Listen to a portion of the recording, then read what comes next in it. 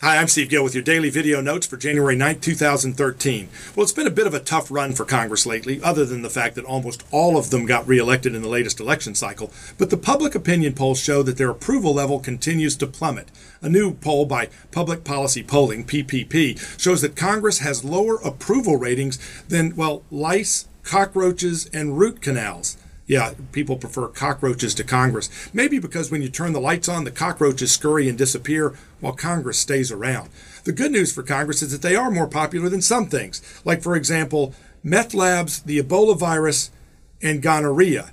Kind of like the fact that you do get gonorrhea the same way Congress treats us. Maybe you need a recount on the whole gonorrhea thing. I'm not sure gonorrhea isn't gaining on them.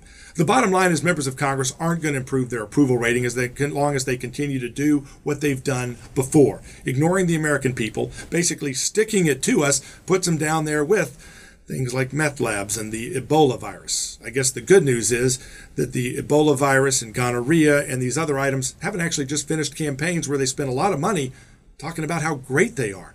I think gonorrhea could pass them if it just go into a big PR campaign telling people how great gonorrhea is, kind of like Congress does every 2 years. We'll talk more about it with the next daily video notes. In the meantime, go to gillreport.com.